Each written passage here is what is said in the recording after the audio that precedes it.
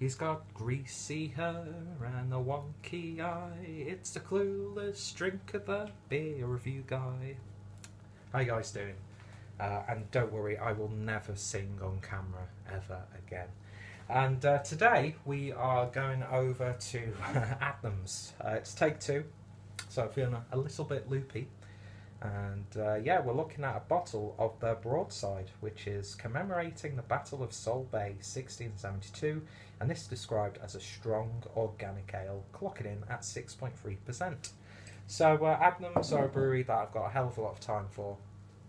I've yet to have like an actual bad beer from them, and I know I've probably drank considerably less of their beers than some of you guys, so feel free to leave your comments down below, but they're just, to me, a very understated but extremely consistent and high quality brewery.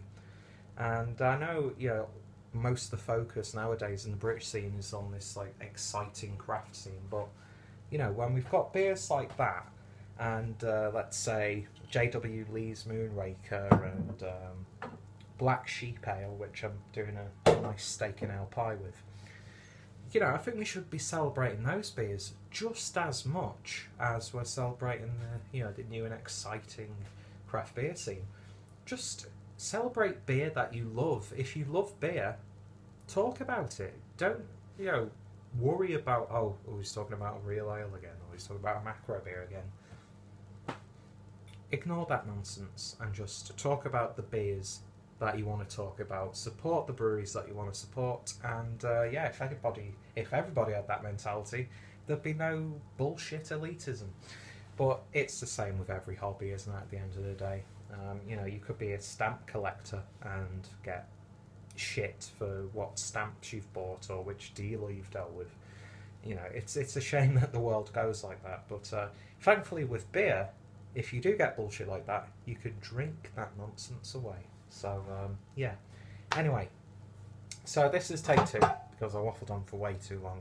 Talking about other beers, which is never a good sign, in case, Adnams are watching this. So, as you can see, I've already drank a little bit of the beer. So, I'll quickly read you the little bit of a blurb on the back. It says, Broadside is brewed to commemorate the Battle of Sol Bay in 1672. This dark ruby red beer is full of fruitcake flavours and is great sessioned with some strong cheddar. If I wasn't cooking a pie right now, I would probably have done myself some cheddar and crackers, because I picked this up from Aldi. And Windy Ridge innovative British cheese. Now that's something you don't hear every day. And it's Lily's Cider and Apple. So yeah, looking forward to opening that. Might have to pick up some beers and do a nice little bit of a pairing. But anyway, we're not here to talk about that, we're here to talk about this beer. So, beer in the glass then, and yeah, to me that's like you get those ruby hues of course, especially around the edges of the glass, but there's this sort of like nice, like oakiness to it. Now I'm not sure if it's filtered or not, but you can't really see through it too much. It's a nice dark intense looking beer. And when I generate some head, just for the sake of argument, and spill it all over the floor of course, you can see it's a light tan coloured head.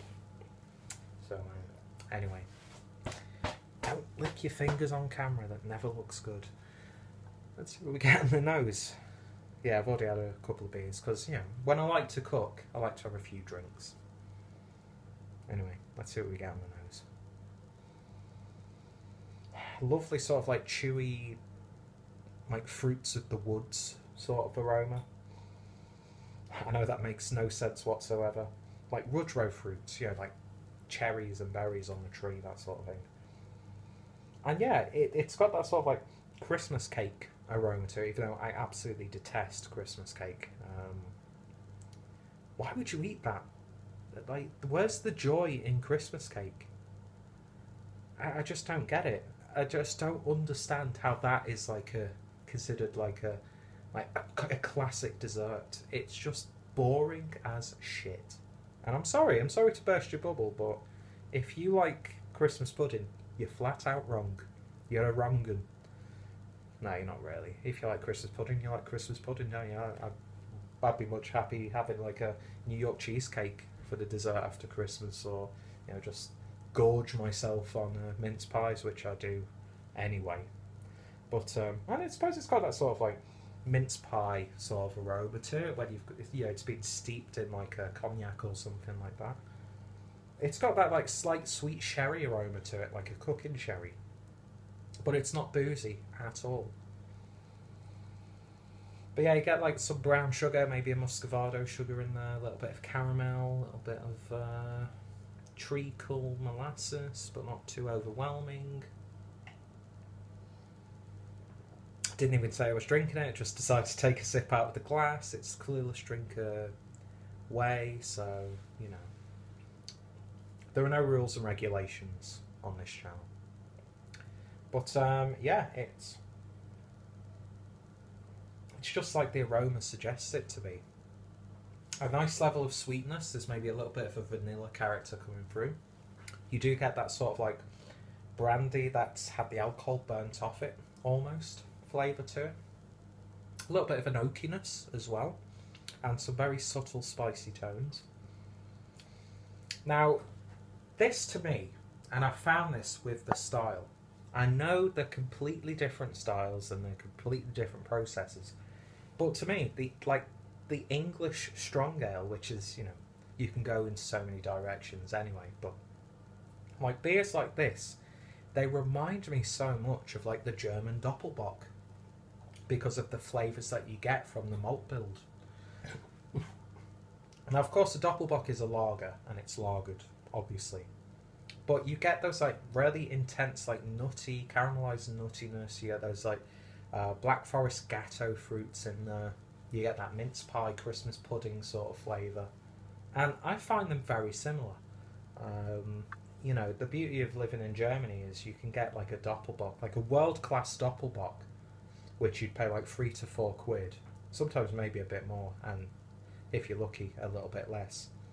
You pay that here in the UK, but in Germany, you could go to like your local traditional brewery, because let's face it, you go to like the most obscure town or city in Germany and there's at least 2 traditional family run breweries there, and they do like Doppelbocks, very traditional styles of beer, and you pay like less than €1.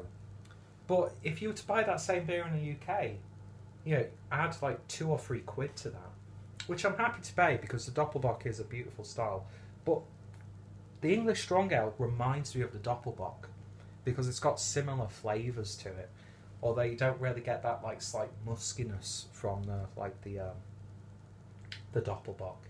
But this is just a lovely, well balanced yet robust beer, not overwhelmingly sweet, not overwhelmingly earthy, and it's just a beautiful beer. It's one that like it warms your shackles. You've come in after you've been caught in a storm, it's pissing down, you've been slapped around the face by a gale, could be snowing, and you want something that's really going to comfort you. This is one of those beers, and it's going to be gone long before the pie is ready, but this would complement that sort of food perfectly. And I could definitely see this going well with cheddar cheese and crackers. Just a beautiful beer. Just drink in moderation, enjoy it for what it is, savour those flavours. Is it the greatest example of the style? Not really, but it's a very solid one. And the fact that you can get high quality ales like this from the supermarkets is, it's got to be a good thing. So in terms of a rating then, on Adnams Broadside, I'm going to give that one an 8.5 out of 10. I would happily drink this one again. Beautiful beer. It may not do much for a lot of people, but for me, it's just comfort in a glass. Just chill out, relax, sit by a fire,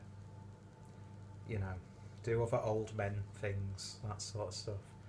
And it's a beautiful little beer. So 8.5 out of 10. So if you have tried it, let me know your thoughts, opinions. Are you a fan of Adnams? Are you a fan of the style? I love all your comments down below. If any of my friends and fellow beer tubers have reviewed this one, which I'd imagine a fair few have, then their reviews are going to be included, so you get a much more rounded opinion. I'm not sure how many Adnams beers I've actually reviewed. I've enjoyed a lot of their beers, but I don't know if I've reviewed many. So if there is a playlist for Adnams, it will be included down below. But there's definitely going to be a playlist for the English Strong Ale style. Probably my favourite British style. So underrated, and didn't really want to mention other beers in someone's review, but this to me is like textbook example of the style from J.W. Lee's. You're going to be drinking a lot of this, Paul, when you come over to the UK. You'll probably have come and gone by the time this review gets uploaded. The hangovers will be worth it though, and yeah, I just think it's a beautiful style of beer, and I'd like to see some of the craft breweries embrace these sort of traditional British styles and give their takes on it. Because I'm going back to Doppelbox, I've had some fantastic British craft brewed Doppelbox style beers, and I just love those flavours and those tasting notes that you get from them. It's not light, it's not, you know, ooh, or bright or vibrant or anything. It's just very traditional, and yeah, I think we're sort of like losing touch with our real ale side and focusing on, I mean, don't get me wrong, I love the craft beer scene here in the UK. So many exciting breweries, so many wonderful beers, so many wonderful individuals involved in the craft scene. But yeah, I think we should be, you know, good beer is good beer. It doesn't matter who brews it or what style of beer it is. If you enjoy it, shout it from the hills and that sort of thing. Anyway, thank you guys for watching. Thank you for sticking with me. And like I said, I will never sing on camera again. And if I do, I'll drink a beer for you.